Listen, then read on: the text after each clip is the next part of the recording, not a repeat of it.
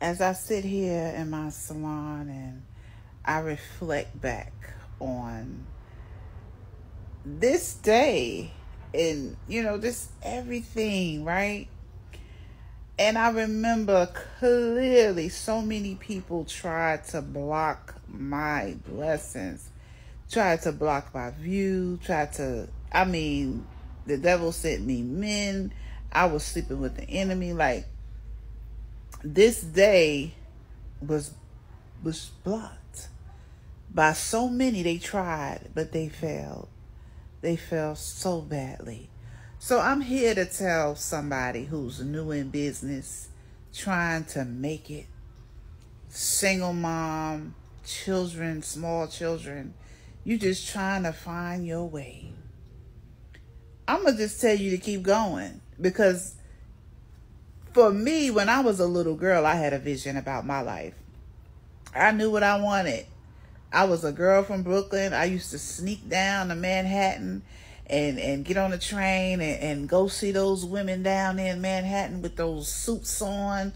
And they had on their sneakers and they had their suits on and they had a briefcase. And I said, I want to be like them.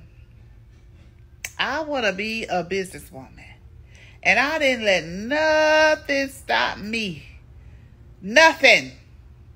Honey, I'm here. I have definitely earned my title, businesswoman. And you talking about since I was 15, just trying, learning, studying, believing in me, what I needed for my life. And I tell you right now,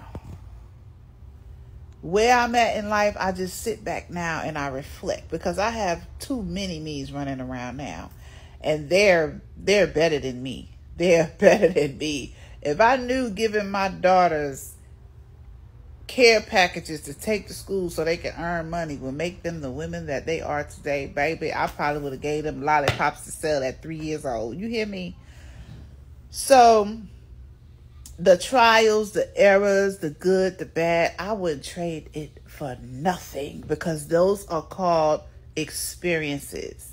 See, I can teach somebody something about business because I've had business experience. I've had ups, downs, in, outs, turnarounds, turn ups, turn downs, and I still kept going. That's what the people of today need to learn, how to persevere even through the rough times and still keep going.